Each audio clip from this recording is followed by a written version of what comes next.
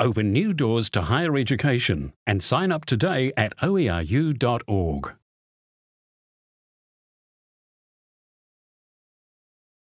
Hi, my name is Sid. I'm a project manager in learning environment. Prior to being in project management field, I was a systems engineer in the same department. Back then, my role involved a lot of technical work, and I had opportunities to lead and participate in multiple projects, which included deploying enterprise storage systems for Polytech, wired and wireless network around the campuses, backup systems, purchasing hardware for the servers and deploying them in our VMware farm for virtual environment. So yeah, back then it was very much technical work that I did.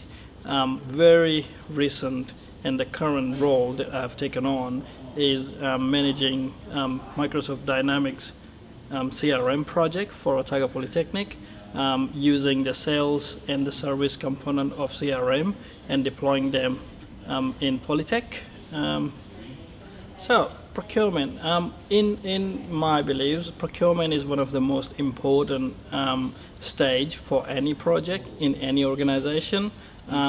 This is the stage where we as a project manager need to have negotiation skills and need to make sure that what we're going to spend for the projects, we're going to get the most out of our spending. This is the stage where all the projects goes through activities such as RFP, RFIs, request for information, request of proposals, tender selection process. This is the stage where we have to make sure that statement of work that we sign with the vendors or the suppliers for our product or services have everything included and have all the objectives that we want to achieve for the project.